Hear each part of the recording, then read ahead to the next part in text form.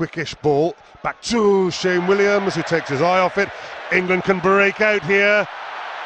Away comes Banahan. And Stoddart got hands in for the mini turnover, although England seem to have it back again. Morgan Stoddart hurt. Stays down.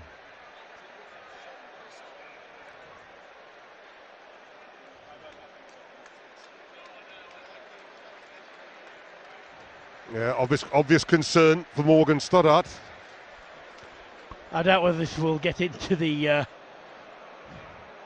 edit.